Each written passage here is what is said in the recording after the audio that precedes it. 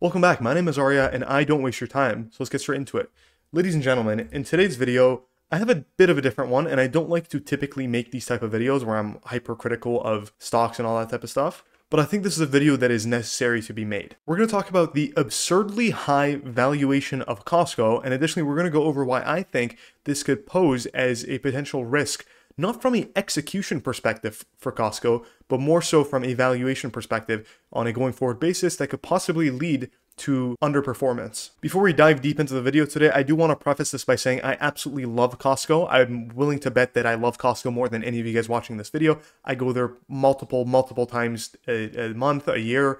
I absolutely love Costco. This is not a hit piece on the company itself, more so a fair warning against the absurdly high valuation that the business actually trades at. Now, to kind of set the stage with today's video, I want to actually refer to one of my underappreciated videos, and I did this on valuation because I was getting a lot of questions about the spreadsheet that I include in every single one of the videos, and so this video really talks about that and among other things. And the reason why I want to include it in today's video is because of this analogy that I use inside the video. And I use an analogy to kind of go about how the market reflects valuation onto a business. So I'm just going to play the clip and then we're going to talk about it. Over here, we're going to have time. This here's going to be time. And let's have like 5 years, 10 years, 15 years, right? Then I'm going to do two companies here. We got company one. So company one, let's just say it's something like a retailer, like an Ulta Beauty, right? The high degree of confidence, you could probably say, okay, you know what, Ulta Beauty or Starbucks or whatever, they're going to keep opening these stores. It's a business that is going to consistently grow for at least the next couple of years. With a high degree of confidence, you're able to say that this business is going to roughly grow at, let's just say 15% over the next 5 years, right? But past that, you really don't know what's going to happen. Is Sephora going to start taking market share from Ulta Beauty? Or is McDonald's going to start taking market share from Starbucks, right? All these different things you don't really know past the 3 to 5, maybe even 7 year mark. You could perhaps analyze different secular trends, such as more people being willing to buy from quick service restaurants and all that type of stuff. But on a more general note, it's a complete question mark whether or not Ulta Beauty's growth rate in 10 years from now is going to be even similar to what it is today. Microsoft is an extremely predictable company. You know that it's roughly growing at 15% today, and odds are in 10 years from now, it's going to grow at 15% again. And maybe it slows down over time because, I don't know, cloud gets more mature, but odds are it doesn't slow down much, right? It has massive secular tailwinds behind it. And on top of that, they have massive pricing power whereby they're able to increase prices on their office suite and all that type of stuff over time, and people are happy to pay it. How do we know that? Because it's happened over the past 30 years. Okay, take two, because I was on mute that whole time. With valuation, it's simply a reflection of what the market thinks about the durability, resiliency, and the amount of growth that this business is benefiting from. So in the case of Microsoft, for example, it is growing pretty fast, right? Growing at roughly 15%. So check on that front. Additionally, it's a very resilient business, a very durable business. We know that these cash flows are basically eternal because people are going to use the Office suite. They're going to use Azure services. They're going to use all these different subscription services, right? So check on that front.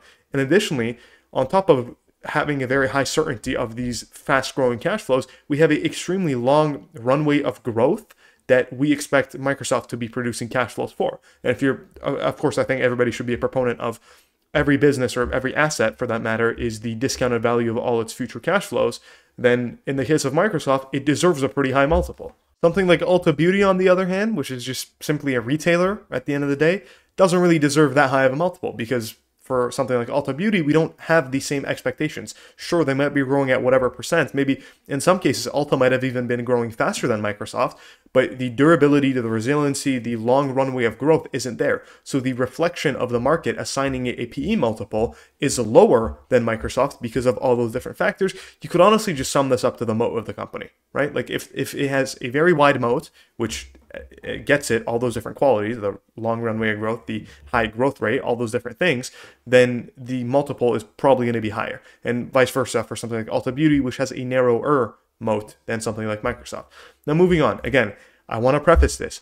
This is not a hit piece on Costco, the company itself. This is simply just talking about, are these expectations that we're building into this multiple, are these even reasonable, right? And we could do that if we compare it to historical valuation among some other things. So just for starters, just to kind of set the stage, Costco is incredible business, right? And they're trading at literal all-time highs, right? We could even extend this chart. You can see that it's trading at the exact all-time high it's ever traded at. And as you can see, it's not necessarily that the earnings per share growth and all that type of stuff is just absolutely incredible. That's what has driven the stock performance over the past decade. More so, the PE multiple, the free cash flow multiple, has doubled in the past decade. And on FinChat, very handy feature that they have here is you could actually go and click on, for example, the price to free cash flow multiple, right? You guys know I like using the price to free cash flow multiple, right? Because cash flow is ultimately what you own as an investor. You're able to see that roughly 10 years ago, they were trading at like a mid-20s free cash flow multiple. Right now, they're trading at roughly 50 times. During December of 2022, they actually traded up to a 80 times multiple, but I think that's skewed because of some the timing of cash flows being weird, all that type of stuff. I think if you were to chuck the PE multiple instead over here, you would be able to see that, yeah, it's a little bit more smoothed out. So sure, they were expensive at that time right here, but not even too expensive. But anyways, as you can see, I think actually maybe the PE multiple does a better job at showing us the historical valuation over time. So you can see it's at like 53 times PE multiple, and a decade ago, it was literally half. So you know what? Let's do this too, right? So if we put the 10-year returns, you're able to see that it has done 640% in the past decade. Because the PE has doubled, if the PE were to stay the same from 10 years ago until today, you would literally have half those returns. Because because investors have bid up the earnings that this company is producing higher and higher, they're willing to pay a higher premium on the earnings that Costco is able to produce, which rightfully so, incredible business model. I'm absolutely not discounting that, but because they're willing to pay this premium, your returns have literally doubled in the rear view mirror looking backwards 10 years ago. And this is probably a flaw that I see everywhere with all different types of investors. Just because the stock has done incredibly well in the past doesn't mean it's going to continue in the future. Additionally, you have to understand where those returns are coming from. If the returns are coming from just pure earnings per share growth of that business, continuously being selling to more people and selling to more people in new locations, that's incredible. If the stock performance is purely driven based off the growth of the business, that's absolutely what you want from an investor perspective. But if the growth of the business is coming because newer investors are placing a higher bid on the same cash flows that you bought years ago, I think that's a little bit worrisome. Particularly in the case of Costco, which I'm not a big fan of analyst estimates, but in the case of Costco, it makes sense because they're just a very resilient business, and they're very predictable business at that. So when you look at analyst expectations, usually it comes out to correct. So anyways, let's just use them as a rough estimate. You're buying a business that trades at a 53 price to earnings ratio, meaning that if they were to not grow their earnings per share, you get your payback in 53 years. So your investment today will be returned back to you in 53 years. And their earnings per share long-term growth estimate. This means in the roughly next 3 to 5 years, this is the expectation by analysts. Again, big caveat, take it with a grain of salt, is only expected to grow at 9%. To just give you an idea, right? Just to give you an idea, and we're not even going to go too far. We're not going to compare it to a tech company. We're not going to compare it to Google. None of that, right? Let's just compare it to Ulta Beauty, and I understand the moat is significantly narrower. But Ulta trades at a 15 PE ratio, right? So less than a third, right? Like roughly around like 26-7% of where Costco's at. And they're actually growing faster, or at least they're expected to grow faster than Costco. So again, you have to sit there, you have to weigh in the two different items here, right? And if you're a shareholder of Costco from the past, maybe that's different. Maybe there's tax implications and all that type of stuff. Maybe you don't even want to sell. Costco's a durable company. I'm going to hand these shares off to my kids, whatever the case is, right? But I'm saying as a new investor going into either Costco or Ulta, and you need to be a believer of $1 earned in Ulta is equal to $1 earned in Costco. Sure, there might be blow up risks with Ulta, and maybe, you know, if the consumer gets bad, they're going to pull back on their Ulta spending. Costco, not so much. Their subscription, incredible business, not discounting that. But nonetheless, like, you got to weigh these two different risks. Is it okay to maybe assume a little bit more execution risk from Ulta? Maybe discretionary spending cuts back a little bit, whatever the case is. Or are you really going to buy Costco at the all-time high valuation it's ever traded at in its history? Not to mention, there's no material change in the business. It's just been growing the 10% revenue. They don't increase margins. They do their little buyback, whatever the case is, and they just grow the 10% EPS. They've done that for like 30 years, right? So the reason why there's a premium on the stock is because it's going to grow at 30 years till the literal end of time. The cash flows that that business is able to produce are eternal. That's how the market is reflecting that, right? So again, I need you to ask yourself, is it okay to assume a little bit execution risk on Ulta and perhaps make your money that way? Or are you literally going to buy it at the all-time high valuation and take a massive amount of valuation risk? And you guys might be sitting there thinking, oh, well, Arya, it's Costco. Like, we're talking about Costco here. It has eternal cash flows. Sure, the multiple might move around, but this is a quality business that we need to buy no matter the price, because You just buy, don't forget about valuation. Forget about valuation. We buy quality investments and we hold for a really long time. Arya, don't you like Devkant Arya? Doesn't Devkant Arya always talk about that? And to counteract that, I have an example. So Buffett actually, in later years, he talks about how he regrets not trimming or at least selling partially the Coca-Cola stake that he had in the early 2000s, right? And so just to give you an idea here, right? Coca-Cola, which is a company that Buffett has held for like decades and decades, compounding, whatever, never sell, don't ever go near the sell button, whatever the case is, right?